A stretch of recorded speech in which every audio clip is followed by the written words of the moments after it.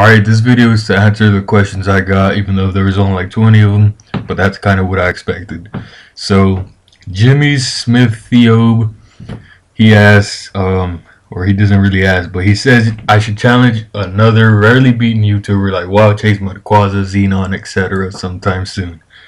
I've actually battled Wild Chase 2 times. The first time, he won. There was a crit, kind of mattered, but you know, that's hacks. The second time, there wasn't really any crits, but he did miss a focus blast, which ended up winning me the game. So I guess that could be considered hacks also. And I've actually roulette battled Mudquaza like 4 times. Each of the times the teams were really uneven, and you know that's what you expect from a roulette. I think I ended up winning 1 out of 3. So yeah, I'm bad at roulette. And Xenon, I don't know about that guy, but I heard he doesn't upload losses or something like that, but I don't know. I don't judge him. And I think he only plays like NU or some other shitty ass tier that I don't play. So there you go. Let's see. Groovy Green Hat asks, how often do you play Melee with your friends? I don't really play Melee with friends much anymore, since like right after Brawl came out, they either moved on to Brawl or they just stopped playing in general. But I play with my brother pretty often, about 3 or 4 times a week for about 3 hours every time. So yeah. Ultimate Unknown, he doesn't really ask a question, but he says that he wants to thank me for Black Chrome, which is my Metagross, which I made redistributable, and he used it to win VGC last year in London.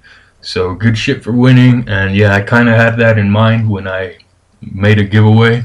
I made sure to give it the distinct nickname that everyone would recognize, and they'd think, hey, that's Black Blastoise Metagross. So yeah. RE0R asks, how do you get Rotom forms on Wi-Fi? You have to have a code.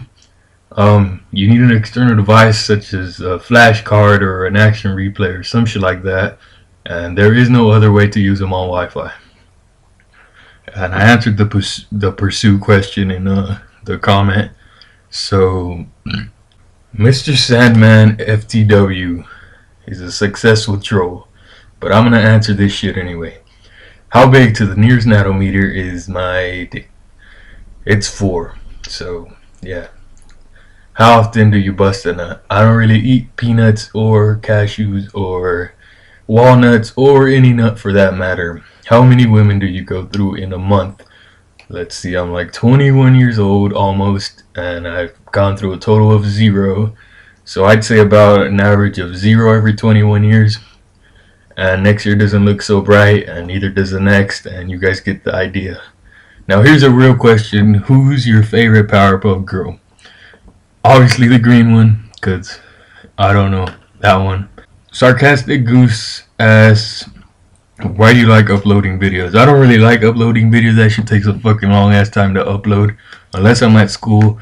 But what I upload videos for is basically for the comments. That's why I always make sure to ask for a comment, even though nobody leaves them pretty much. But yeah, I really like the comments. I like to know what people think, and I like it when people tell me you fucked up here and you should have done this, because you know it's a learning process. Mark, which he's the guy I battled and recorded and uploaded the first battle on YouTube, even though it's like 20 minutes long in 2 parts and it looks all fucked up. But yeah, that guy asks, how much do I suck? You know, you're pretty bad right now, since you don't really play much and you barely got back into the game. But you'll get better. Would you ever do a Pokemon? Yes. How long does it take? How long do you think you're gonna keep having battles? For a really long time. This game is pretty much the only thing I'm good at. So, and as long as I can make videos, I'm probably gonna upload them. So, one word, Figa asks, do you think you're pro at battling? No, I'm not pro. I'm not even that good. I'm pretty mediocre. Anyone who's good, just ask them and they'll tell you I'm pretty mediocre. So yeah. None name available asks, Are you high when you make these videos? No, drugs are bad. Dangerous 36M asks, would you suck a dick for $100,000? Hell no. I'll make that shit in a fucking year.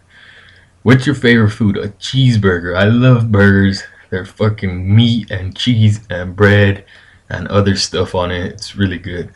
Why am I such a genius? You're such a genius because you're from Dutch. You're fucking from the Netherlands, and you didn't get fucked up by America's education. So Kampa 9698 asks, do you have a big penis? According to the Pokedex, the penis weighs 235 kilograms and it's 6.5 meters in length, so I don't know if you consider that big.